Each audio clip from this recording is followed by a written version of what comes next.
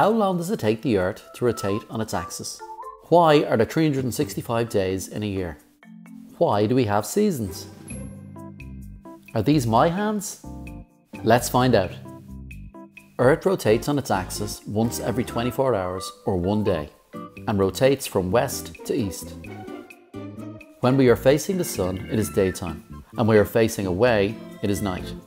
The sun appears to move across our sky during the day, but this is in fact the rotation of the Earth on its axis. Earth moves in orbit around the sun. A full orbit takes 365 days or 1 year. Or to be more precise, it actually takes 365¼ days. But because we can't have a quarter of a day, we have a cycle of 3 years of 365 days and a 4th year with 366 days. This is known as a leap year, and the extra day is on February 29th. Earth is tilted on its axis by 23.5 degrees. One impact of axial tilt is on the number of hours of daylight and darkness, depending on whether a hemisphere is tilted towards or away from the sun. All of these factors combine to produce our seasons. When the northern hemisphere is tilted away from the sun, it is in winter. Temperatures are colder, and there are very long hours of darkness with very few hours of daylight.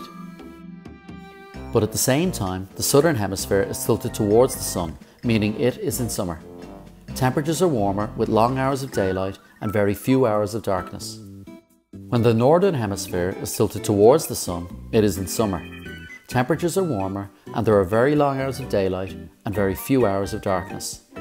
The southern hemisphere is tilted away from the sun, so it is in winter. Temperatures are colder and there are very long hours of darkness with very few hours of daylight.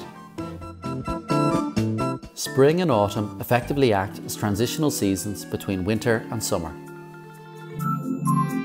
Oh, and yes, they're my hands.